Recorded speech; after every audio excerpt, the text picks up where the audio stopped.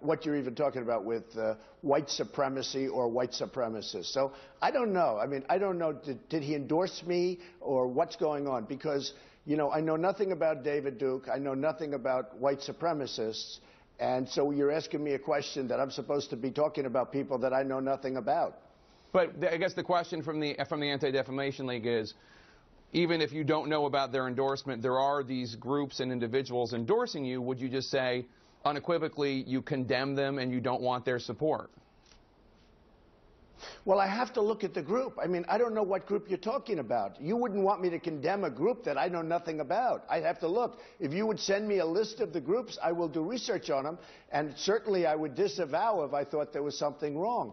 But you may have groups in there that are totally fine, and it would be very unfair. So give me a list of the groups, and I'll let you know. Okay. I mean, I'm just talking about David Duke and the Ku Klux Klan here, but...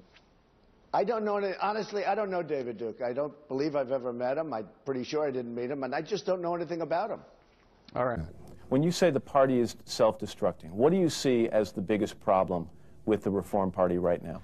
Well, you've got David Duke just joined, a bigot, a racist, a problem. I mean, this is not exactly the people you want in your party. I mean, I'm just talking about David Duke and the Ku Klux Klan here, but...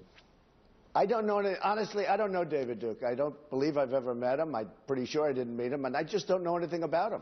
You've got David Duke just joined, a bigot, a racist, a problem.